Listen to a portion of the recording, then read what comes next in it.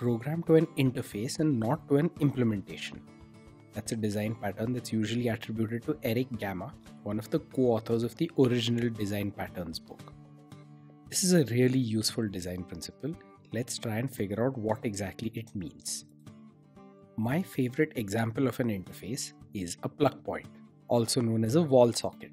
The great thing about these and why they are exactly like programming interfaces is that all you really care about is the shape of the pins that you need in order to fit a device into a plug point.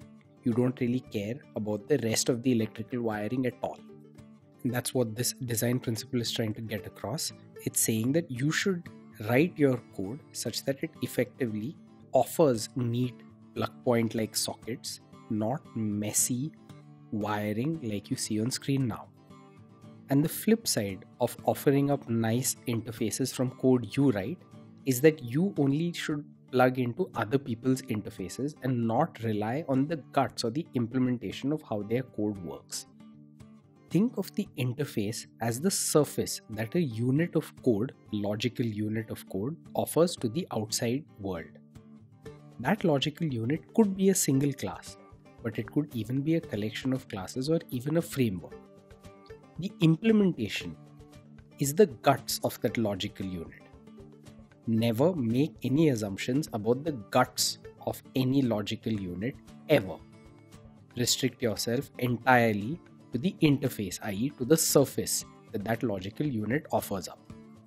And the flip side of this is when you are creating logical units of code, be they classes or groups of classes or entire frameworks, make sure that the interface that you set up, the interface that your classes or your frameworks provide, is easy to use, logical, and consistent.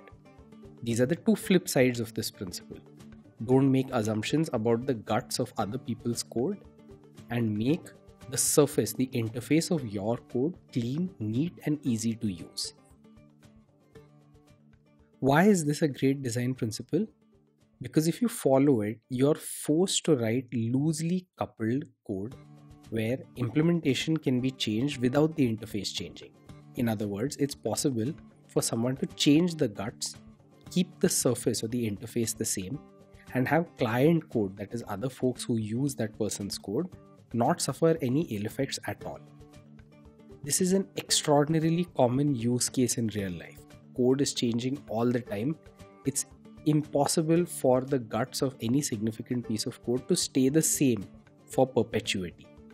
So it's important also that folks using that logical unit do not rely on that implementation staying the same. And that's why this design principle is a classic. Let's take an almost trivially simple example of how we might either violate or follow this design principle.